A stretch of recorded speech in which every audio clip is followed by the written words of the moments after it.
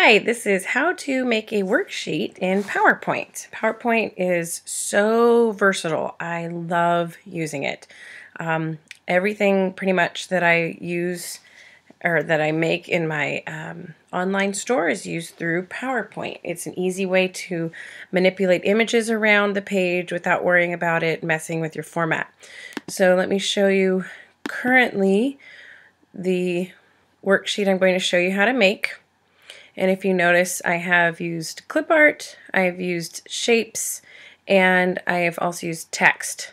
All right, and I made sure to have the standards that it covers along with my name and the date. The images that you see today, the clip art, is by Apples and Acorns, and the fonts that I'm using are from AA fonts. So let's get down to business. Let's open up PowerPoint, and the first thing you're going to do, actually since we're in PowerPoint, I'm just going to open up a new one, is we want to change the orientation of our slides. So right now they're in landscape. We want to change those to portraits. So to do that, I like to highlight and click the text box and get rid of them. So to do that, I hold the shift, I click the other one, keeping the shift down, and I can let go and then click delete. And then I want to change the page setup. I go to File, Page Setup, and I click this right here. It changes it to Portrait. Once I do that, sometimes I like to insert a blank slide after or a duplicate slide just to have more than one, but for right now I'm just showing you a simple way to make a worksheet. So even though I got rid of the text boxes, the first thing I like to do is add my own text box. Now notice I'm at 61%. I'm going to enlarge that to 100 just so that I can see what I'm working with here. And I'm going to make the name. An easy way to make that line is to do the shift key and holding down the underline. However, what I like to do is something a little bit different, because I don't know if the font that I want to use is going to make it dashed when I make that line. Sometimes that happens. We might get a dashed line. I don't want that. So what I'm going to do is I'm going to leave this and I'll change the font to make it cute.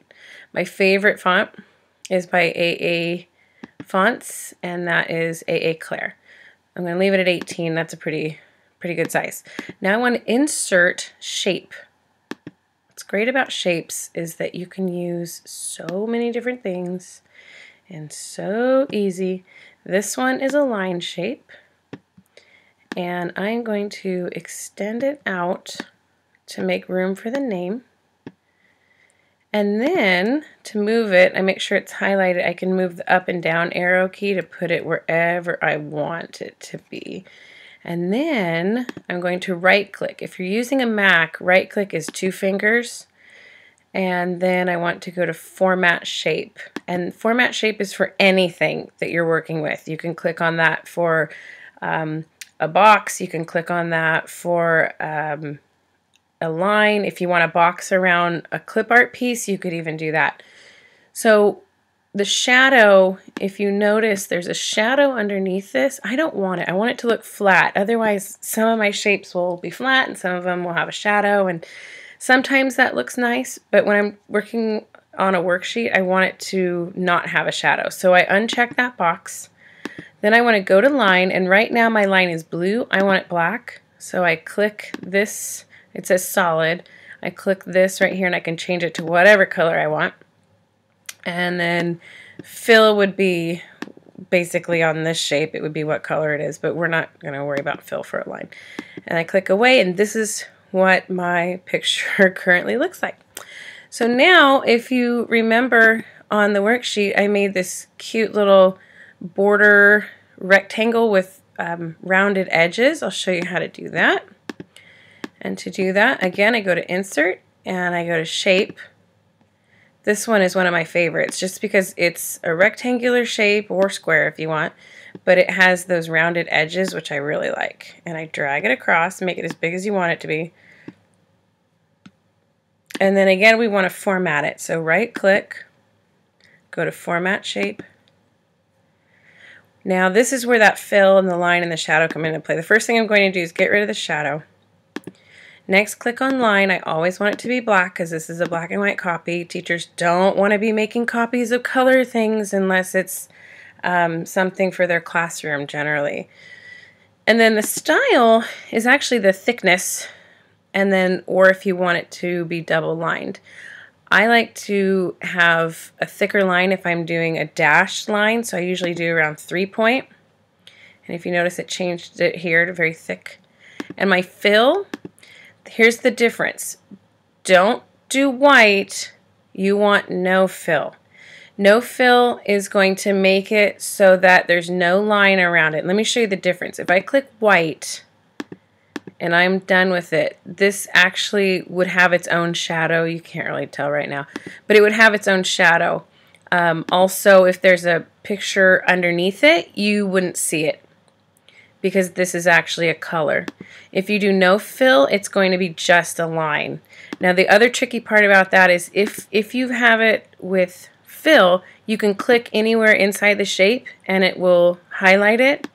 If you do no fill, you can't do that. Watch what happens. I click inside the shape, it's nothing. I have to click on the line because I've now changed it so that the only thing that it's going to be able to do is that line. Okay, once I do that, I'm going to insert a text box. And this is where I'm going to add my directions. I'm trying to remember what I put. Let's see. I'm basically copying my own work that I made here just a little bit ago. Oh, before I do that, so the standard, do you see here this small little box or this little bit of words here?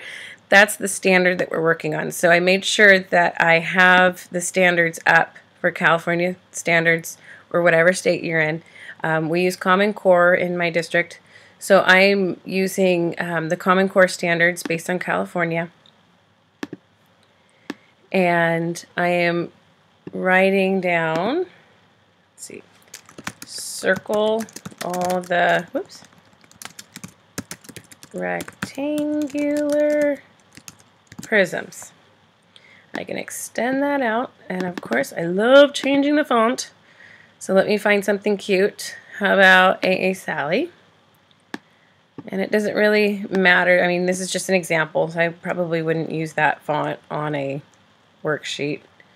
I also like to have it in the middle. I'm kind of particular about that. I like to have my font or my words centered. It just makes it easier when I'm moving stuff around.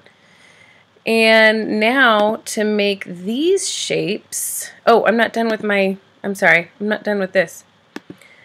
Okay, so again, I've highlighted the shape, I right click, go to Format Shape. I got too far ahead of myself.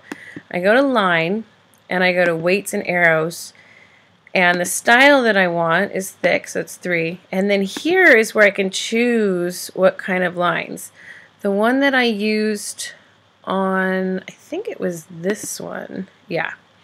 So that's the one I use, and I'm looking at it thinking, you know, I want that a little bit bigger, so I'm going to, no I don't want that bigger. I like it at 3. And I'm going to leave that alone. And now I can add those other shapes. I go to Insert, Shape, and if you see, these are all what we call plain shapes, and then here are some solid figures. So I can drag it over, or I can just click on it and drag it how I want. I like to just drag it over and manipulate it once it's over here. The other shape I had was a plain shape. So to change it how I want, I'm going to make this into a rectangular prism. So to do that, I just play around with the different boxes and make it however big or small or long or tall you want it to be. And again, we want to format it. So right click. I want my lines to be black. I do not want a shadow. And I want my fill to be no fill. And there's my rectangular prism. Here's my plain shape. Again, I want no fill, I want my line black, and I want no shadow. And again, I can change the thickness of the lines if I wanted to, but for this demonstration, I'm just going to leave it as is. And then you saw that I had a cute little picture up here. I love clip art. I have a huge collection of clip art. The clip art that I'll be using today is from Apples and Acorns, and they do have a store on Teachers Pay Teachers if you're interested. They have very cute clip arts in there. I go to Insert, I click on Photo, and I go Picture from File. I have mine saved for this demonstration on my desktop. I'm going to go to Safari, scroll down to Lion, and click Insert. I could also just drag it over, and then I manipulate it to the size that I want. I never ever grab from here. It'll just make your pictures very strange. Always use the corner. If you do something wrong and you want to change it, like I made that all weird and I don't want it to look like that, I can click, if you're using a Mac, click Command Z and it'll put back to the shape that you just had it in. And I'm going to make it smaller and then enlarge it from here. Now I really had to be careful with this because I didn't want it to look inappropriate. I had it like that originally and I thought, oh my gosh, if kids saw that, they would be thinking the worst. So I need to think about those kinds of things as I'm making my worksheets. So I want to move that over so that his body is actually covering up those lines, but I don't want his tail to go off the page. So let me see if I can fix that.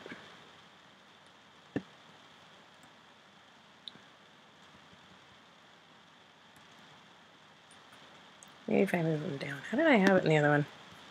Okay, so his feet are on there. And I think he's a little bit smaller. So be thinking about those kinds of things. You know, what are kids going to see? What are they going to think when they see what you've created? You know, you don't want to make, you want to make sure that there's nothing inappropriate in your work.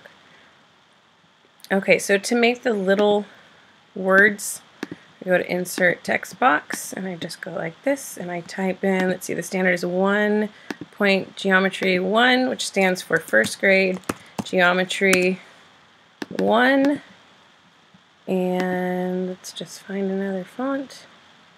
How about AA Brandy? And I click on that, and then I highlight it and make it whatever size I want. So I think I had that actually at size 10. Oh, that's pretty small. I'm going to say 12.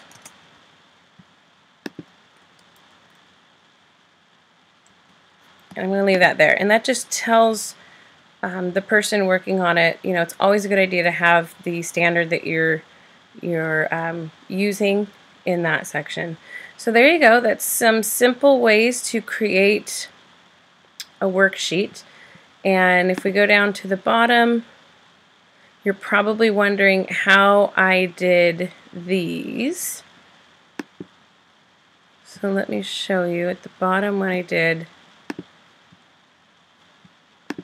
You have a couple of options really with those lines. If you're going to create something that is a fill in the blank with plus or minus, you could always just create another text box and say something like 3 blank 4 equals 7. Whoops, 7. And then the kids fill in that blank. So what I like to do, if it's something like that, I'm going to make it bigger so we can see it more. If I have that blank, I can create a plus sign by going to Insert, Shape. I'm sorry, Insert, well, you could do Shape. There's a plus sign in here. You can do that one, which is nice because you can format it however you want. The problem with that is getting that to the right size. I mean, that's pretty huge. The other thing you can do, I believe you can insert a symbol. Let me see here. Yeah, the symbol is always nice because you don't have to, whoops, there's the symbol. So you can, it's basically like another text box. So if you want it to be a different size from your, let's see, let's try 18. If you want it to be a different size from your other words or letters, you can do that. Okay, moving on. I'm going to get rid of that. For the circles, I did basically the exact same thing that I did for these up here. I go to Insert Shape, and I did the circles, and I formatted them. No shadow, black line, and no fill. And then I made them small so that the kids can write their plus or their minus sign in there. One thing I want to encourage you to always do is to make sure your name is somewhere on your product. So I've just done a little text box. If you're wondering how to get that copyright symbol on there, when you make a text, I usually just do this. I go to Insert Symbol. It's right here. Click it. It pops up. You have to make sure you click over here. You can't just start typing once you put it in. You actually have to click on that. And then I always do the year, and then my name, and then I always use the same font, which is the AA Claire. It's my favorite font, which you can buy at Teachers Pay Teachers. Make sure you get a commercial license for any fonts that you are using. And you need to make sure that you give credit where credit is due. So if I were to create this product and sell it online, I would need to make sure that I have a page that says who created my fonts and a clickable link to their store. And I usually make this in 10, and I always like to have it in the center. And then I'll show you something neat after I get it into place. So here I have it, and usually I do this the very last thing. You can always do it page by page. If you do it page by page, let's say you have another page and another page. What you can do is you can click it, right click it, no, I'm sorry, click it, do controls, I'm sorry, Command C, wow. Click on the next slide, click Command V, and it's going to pop up in the exact same place on every page. So if you're going through your slideshow, you can see that it's not changing spots. Alright, so I hope this is a helpful way to get you started on a worksheet that you'd like to create for your students or for a product in a Teachers Pay Teachers store. And I hope you have a great day.